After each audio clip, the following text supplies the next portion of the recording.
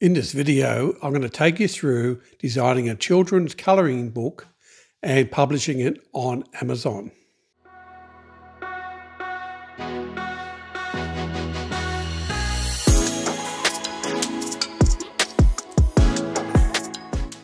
Welcome to Wombat Coaching. My name is Neil. Let's go straight to Canva. I'll be using Canva Pro to show you how to design a colouring book. First of all, we need to set a custom size page. I use an 8.5 by 11 inch page when I'm designing colouring books in Canva. And we're going to design a farm colouring book for kids.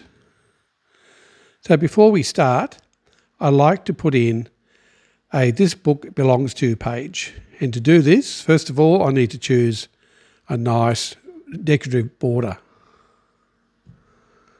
This one down here, that one looks pretty good. All right, a little bit of text.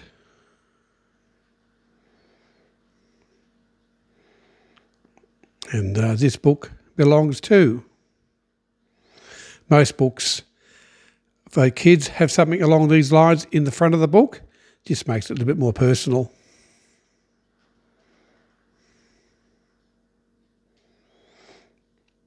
And just a little area down the bottom here where they can write their name. A little line. So many to choose from here on Canva. Just a matter of finding what you like. Just resize that. I'll move it down a bit.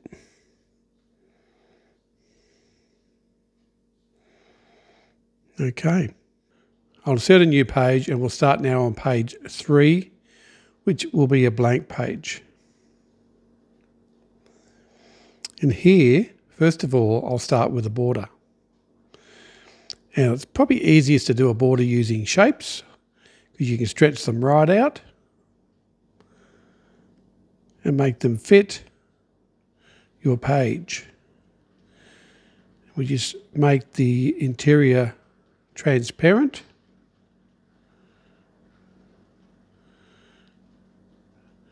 Turn on the stroke to a solid line. And give that solid line the colour black.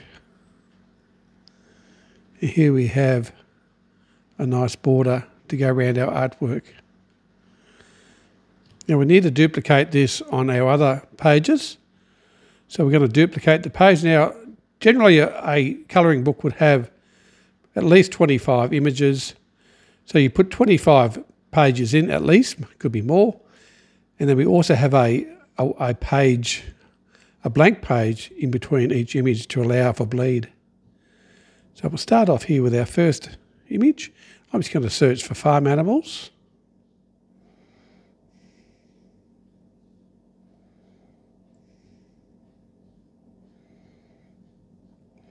And if I type in outline, I'm more likely to get the suitable black and white graphics because Canva has so much that you don't want to be hunting through images that aren't suitable. We're looking at white and black. That'll give us an area to colour in. So there's a little cow and a calf. Now these are simple images for a very young child. A very simple colouring book. Doesn't have to be too fancy. And this is just to give you an idea on how to go about designing a book in Canva. My design work here is not going to be spectacular. It's just to give you the idea on how Canva can help you design a book using the images that are built into Canva. Now, it doesn't just end with the images that are here. I'm going to put the sun in now. But you can also upload images that you may have sourced elsewhere that are copyright free. All right, where's a nice sun? Let's try this sun. It looks pretty cool. Better on the other side. And as you can see, it's easy to adjust where your images sit on the page, move them around, get them where you feel they look right. And you can come back and change it any time. That's not too bad. Move the sun over just a little bit. All right. So as I mentioned before, we've got the next page. We need to put a blank page in between. So that can be for the bleed when it appears in the book. So it'll be an image, blank page, all the way through the book. So basically the back of the image will be blank. So every even page will be blank. All right, horse outline. Let's see what we can find with horses. Quite a few horses here in Canva. Something that's around the same sort of easy to colour design. This one here looks good. And it's fun too. Children will love to look at this little horse. Now, as you can see, I put a sun in the last one just to make that image my own. So I'm not just using the images as they are. Sometimes you can. And sometimes, like in this instance, it's not really anything more appropriate to go into the picture. So I'm just going to flip this one. And that does make it your own because you've actually changed the way it looks.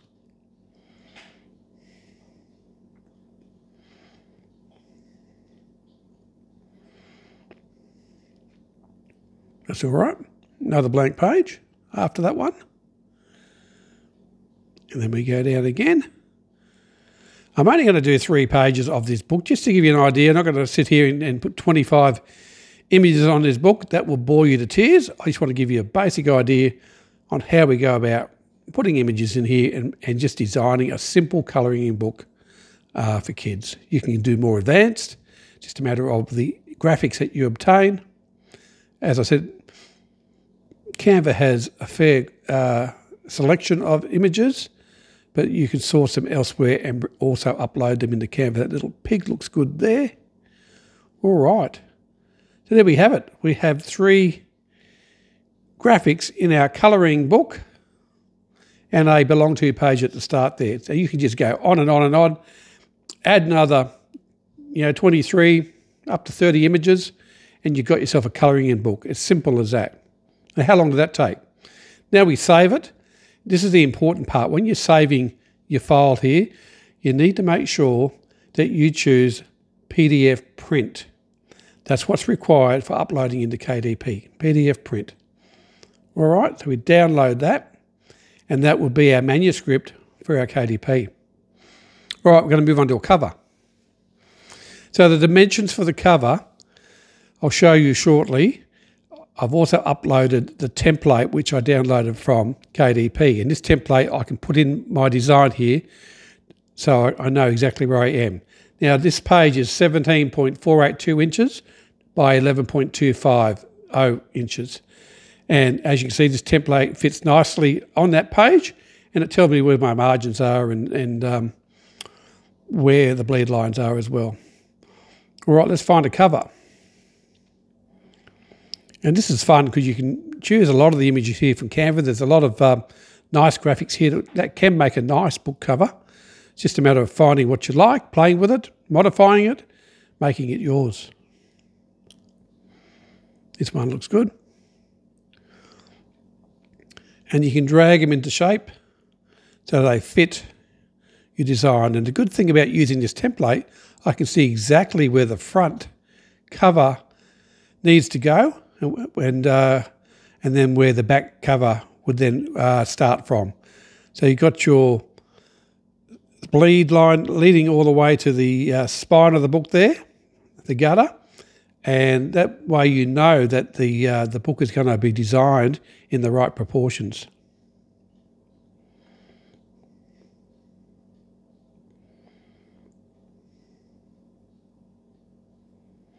So I'm just going to go back and put a colour over the back here, and that'll be our back cover colour. But I'm not going to leave it at brown. That was a default colour when I selected the shape. But when I go into the colours here, I've got a choice to choose from an array of colours, as you can see on the left there. Or as you can see midway up here, there's also a selection of colours from the actual artwork I'm working on. I'm going to choose the same green as what's in the green on the cover, on the front cover. It's exactly the same colour. And I'll just make sure this is fitting nicely together.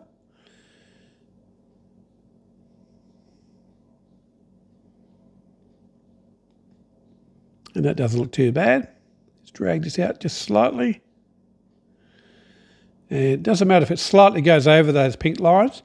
They are bleed lines, and that will ensure that your cover, when it is printed, doesn't get chopped off. They go slightly over them, and you know you're right. That's looking pretty good. All right, I'll leave that template showing at the time being. I'll just put some text in. Good selection of text. You can put in your own text, or you can choose some of the pre-selected text here and just modify it. Some of this text looks quite good and can make good cover headings. We'll call this one Fun at the Farm. And obviously we'll give it a bit of colour.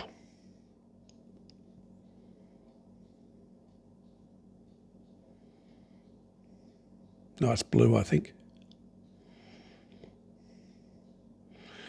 And we don't need this bit of text down the bottom here, so we'll get rid of that.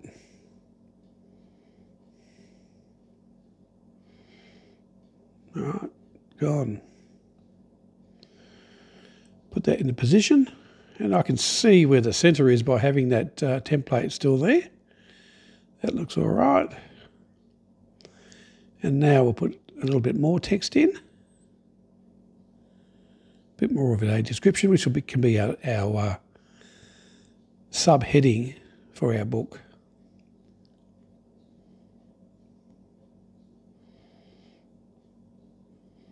Just colouring book for kids.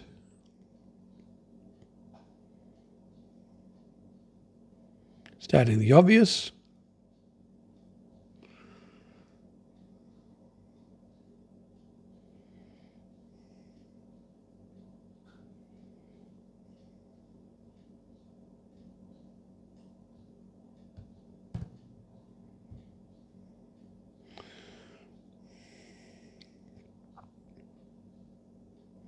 Let's position that.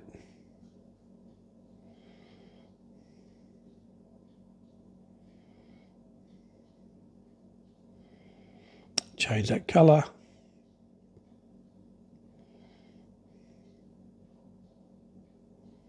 All right. And just another small selection of text here. We'll just use a subheading again and make it smaller. Like I said, 50 pages is a good number of pages in a book. Nothing to say you can't have from 25 up. When you do publish your book, it must have at least 24 pages.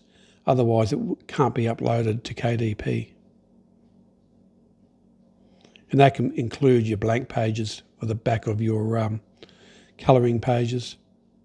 So in theory, you could have 12 images. That would make 24 pages. But I think it's nice to have at least 25. You are providing a book, and you ought to give your customers some value for what they pay for. Okay, just move this out a bit more.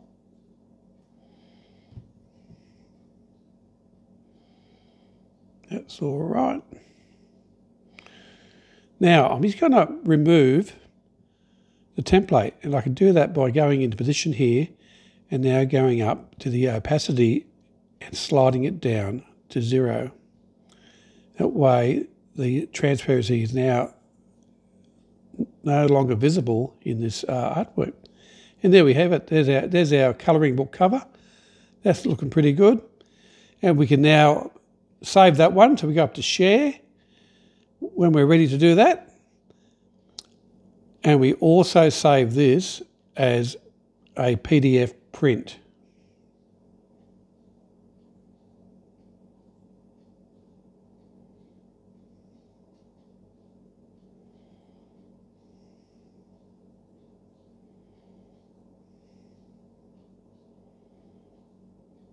Okay, so those files can now be uploaded directly to KDP, and once you have a assigned ISBN, choose a black and white interior.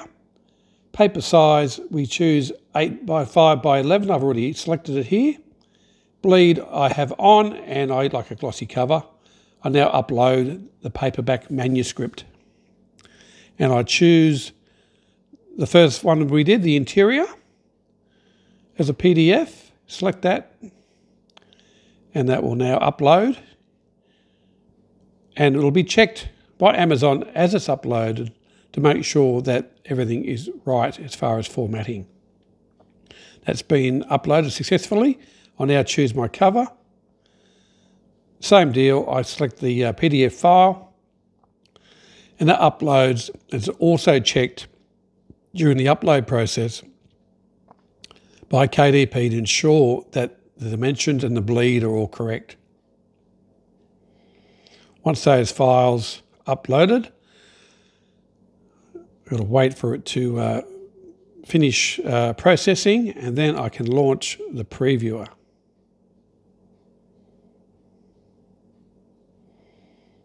All right, there's a previewer now. I'll launch that.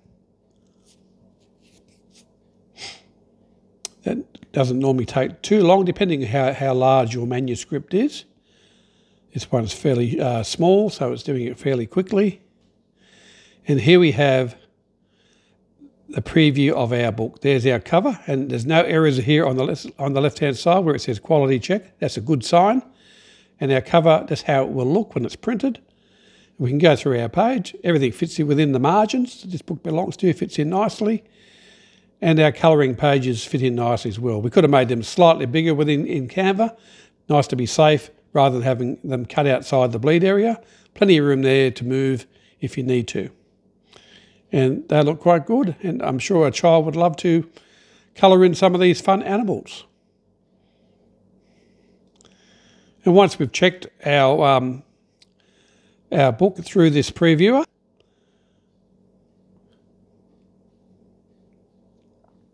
we can now check the pricing. It's going to cost $2.15 to print. That's US dollars.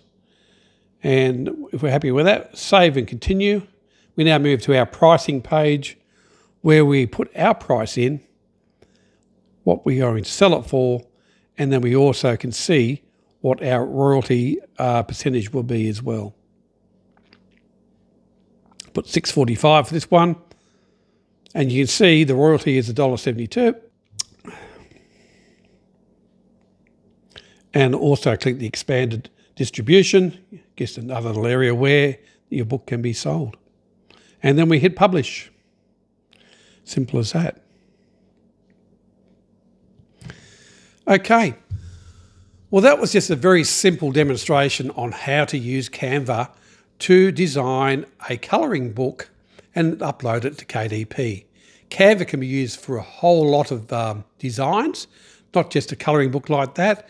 There are a lot of features in the Pro version, and I highly recommend, if you are going to use Canva, that you take that step and you purchase the Pro version of Canva. You can use the free version, but you'll find you'll be limited to the number of images you have access to. And as you're going through finding images, you'll see little ones with a crown. You either got to purchase them separately, or you'll find that you can't use them.